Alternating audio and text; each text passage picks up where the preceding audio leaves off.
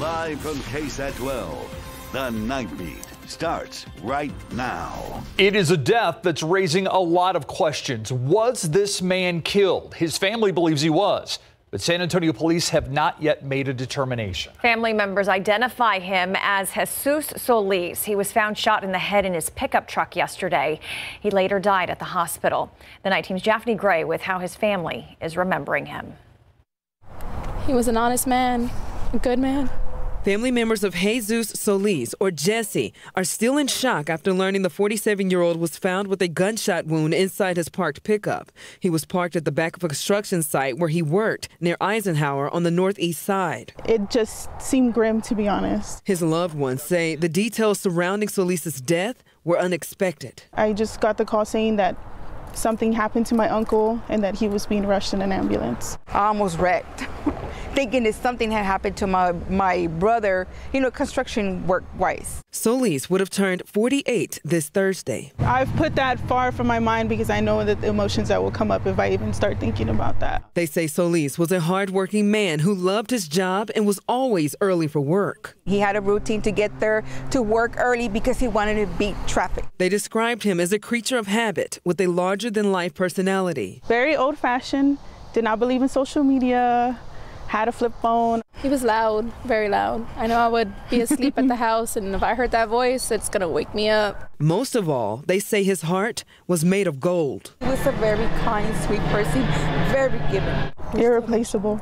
Irreplaceable. San Antonio police say they're waiting for the medical examiner's ruling on whether Solis' death was a homicide or suicide. However, his family is certain that somebody is responsible. Us as a family would love to have that closure, to see that person, to face that person and ask them why.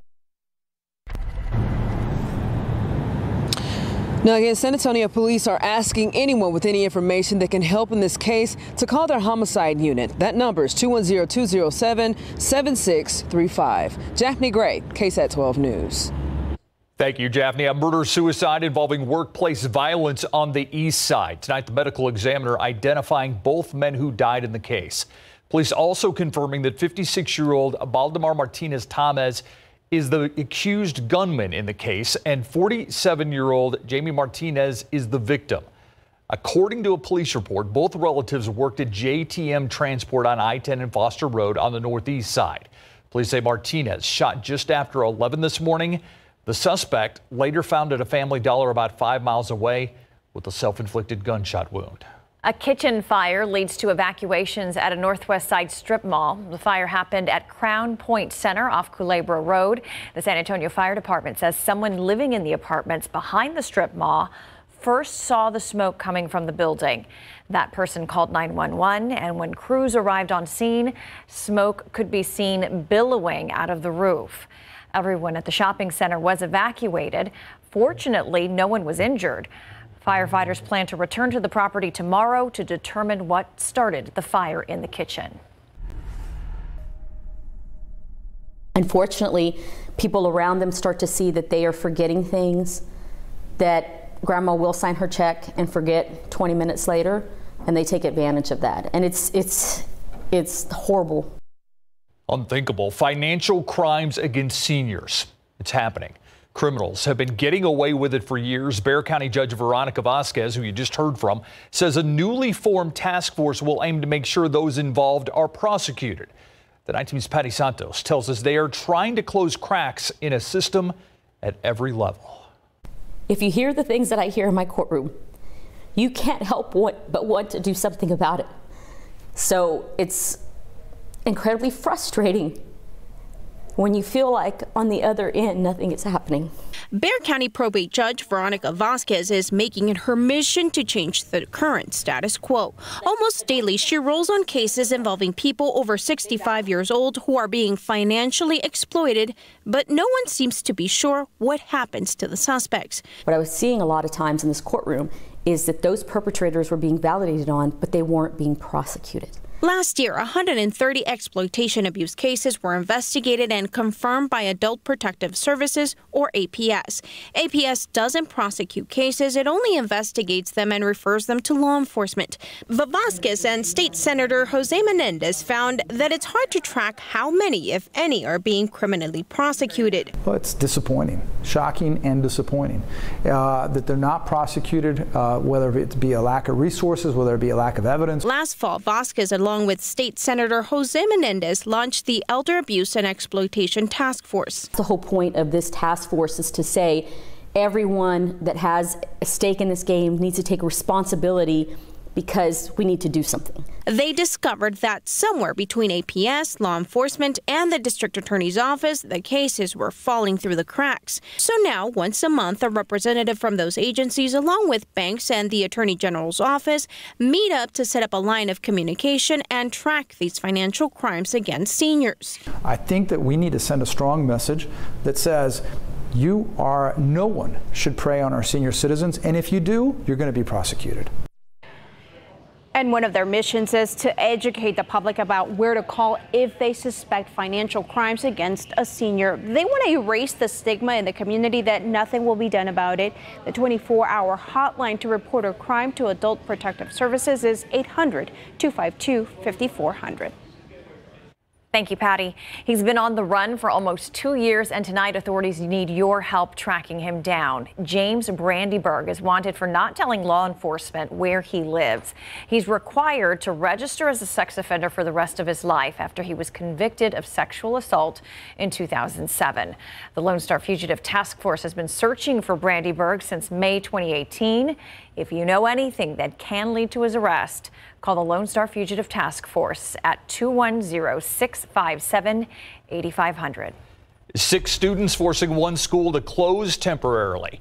The case has led to low attendance at Ingram Elementary School. The school sits northwest of San Antonio, not all that far from Kerrville. School staff says Ingram Elementary closed its doors today and will remain closed tomorrow as crews go through the facilities to clean thoroughly.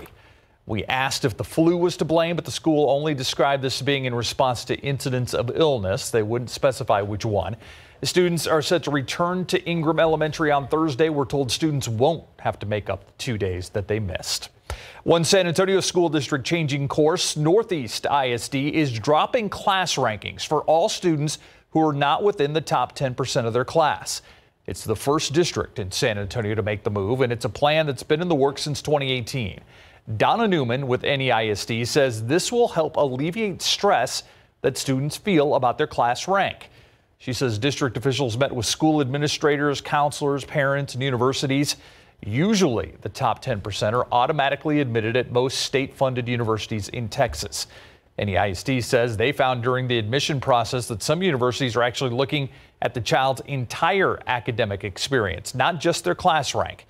Newman says this process is starting with the district's 7th graders who are just now choosing their 8th grade courses. New developments after the loss of a Floresville councilman. We have now learned his daughter was appointed to fill his seat. Jared Jimenez was killed last week in a 2-vehicle accident in Wilson County. Now his daughter, Jade Jimenez, will serve in the Place 4 seat.